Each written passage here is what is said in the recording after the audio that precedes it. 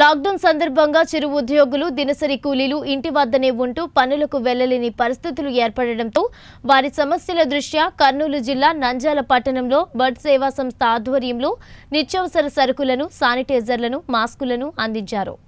రెండు తెలుగు రాష్ట్రాల్లో లాక్డౌన్తో ఇబ్బంది పడుతున్న ప్రజలను గుర్తించి వారికి నిత్యావసర సరుకులను, శానిటైజర్లను, మాస్కులను అందజేస్తున్నామని వారు తెలిపారు.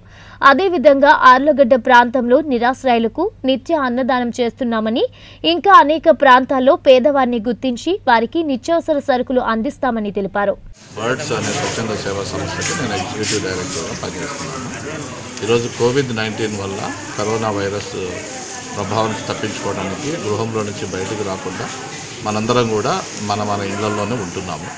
ప్రాముఖ్యంగా దినసరి కూలీలు చేసుకునే వాళ్ళు, చేతి వృత్తిదారులు, తర్వాత అనార్గనైజ్డ్ సెక్టర్లో పనిచేసే వాళ్ళందరూ కూడా గత సుమారుగా 2 నెలల నుంచి కూడా వాళ్ళకి పని లేనందువల్ల వాళ్ళు కొంత ఆర్థికంగాను, తర్వాత ఆహార ధాన్యాల కొరతతో బాధపడుతున్నారు. కాబట్టి అలాంటి కుటుంబాలకి సహాయం చేయడం ఉద్దేశంతో మన ఆంధ్రప్రదేశ్, తర్వాత తెలంగాణలో అనేక ప్రాంతాలలో మనము పేదవారికి డ్రై రేషన్ ఆహార ధాన్యాలు, ఆహార పదార్థాలు అందించడం జరుగుతూ ఉంది. దాంతోపాటు ఒక శానిటైజరు, మాస్కులు కూడా అందిస్తూ ఉన్నాము. మనము నంద్యాల పట్టణంలో సుమారుగా 2000 మందిని మనము ఐడెంటిఫై చేశాము. ఇప్పటికీ సుమారుగా 1000 మందికి డిస్ట్రిబ్యూట్ చేయడం జరిగింది.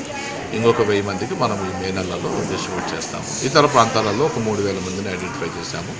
3000 అంటే కడప, బద్వేలుపట్నంలో, కోరమామిల్ల, తర్వాత ఖమ్మం జిల్లాలో, మహబూబ్ నగర్ జిల్లాలో, విజయవాడ, తర్వాత గుంటూరు, అర్బన్, మంగళగిరి ఈ తదితర ప్రాంతాల్లో ఉన్న అతిపేద వాళ్ళని గుర్తించి ఇప్పటికీ సుమారుగా మనము 3000 ఇతర జిల్లాలలో, 2000 మన జిల్లాలో మనం రీచ్ అయ్యాము. ఇంకా ఒక 5000 మందికి రాబోయే రోజుల్లో సహాయం చేయాలి. మొత్తం ఒక 10,000 మంది పేద కుటుంబాలకి మనము ఈ విధంగా ఆహారం అందించాలనే ఉద్దేశంతో సహాయం చేయడం జరుగుతూ ఉంది.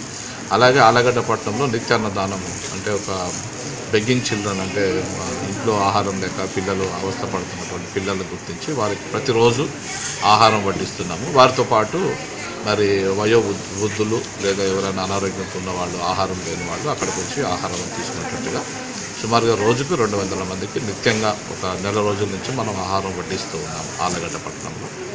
మిగతా చోట మాత్రం డ్రై రేషను, మనం అలాగే శానిటేషను, తర్వాత మనం మాస్కులు అందిస్తున్నాము. ఆలగడ్డ, నంద్యాల, అలాగే ఆత్మకూరు, వెలుగోడు, కరివేన అనేక ప్రాంతాల్లో మనం